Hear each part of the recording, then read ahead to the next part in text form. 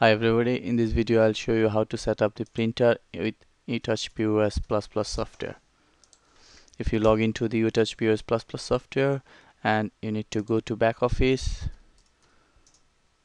log into the back office and click on the printer option. From here you need to select from the right side you need to select your printer, and you need to press the left arrow.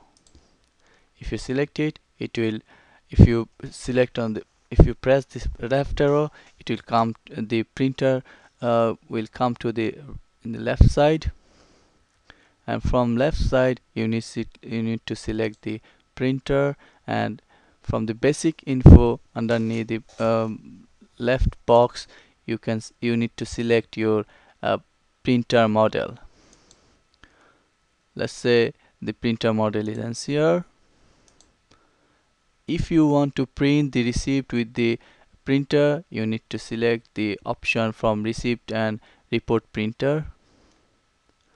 So we want to print the receipt, and if you have cache drawer connected with the printer, you need to pull that cache drawer, you need to select it. You need to check the report printer if you want to print the report with the printer.